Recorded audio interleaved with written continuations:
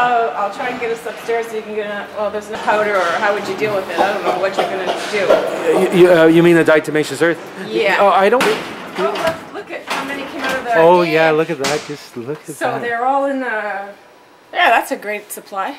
And I could do better than that, usually. Bring out way more than that. With the hotel, the walls are black. Black, black, black. It's like a horror movie in here now. Cockroach attack. Yeah, and for some of the employees and of my volunteers, it's disgusting because we're taking them home.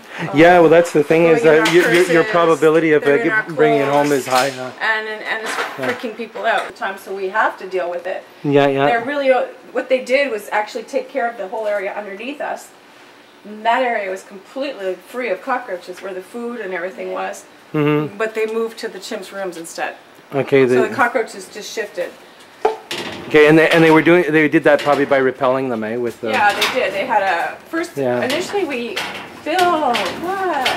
Bill. Very angry, and if you grab your arm right up.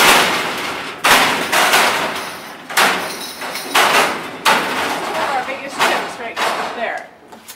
2 adult male chimpanzees. Well, look at the roaches. They're just... yeah.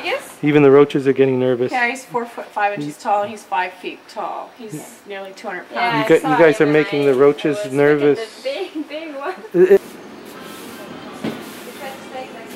And these are just the last batch there that I swept up, but I already picked up piles of them. Look at that. Look at that for roaches, eh? Isn't that incredible? I mean, it's like busy like a beehive, eh? Imagine that.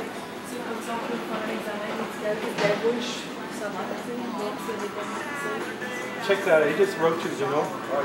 And that's not the first one, eh? Imagine that. Actually, the torch thing is, I think they should buy some torches. Yeah. But hey, buddy. Hey, buddy. Since Next to Joe, I think, eh?